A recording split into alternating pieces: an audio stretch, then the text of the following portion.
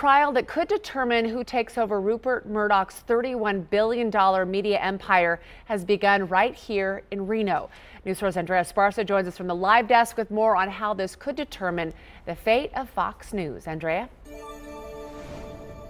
Well, Shelby, a battle over control of Rupert Murdoch's global television and publishing empire begins today in a Reno courtroom where a judge will consider the contentious matter of succession. Well, the case is being heard in Reno because of its probate laws to ensure privacy. These laws handle the distribution of an estate, and Rupert Murdoch, who is 93 years old, is seeking to update his family trust, which controls a major portion of the Fox News empire. Well, his goal is to ensure that his eldest son, Lachlan, will take over the media business after his death. Well, a private hearing will determine if Murdoch's proposed changes are fair, but the details are kept confidential to protect personal and financial information. And despite the significant public interest in this case, most of the case documents remain sealed.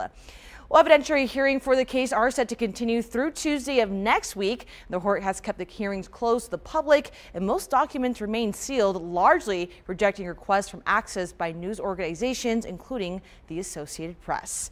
At the live desk, I'm Andrea Esparza. Back to you, Shelby.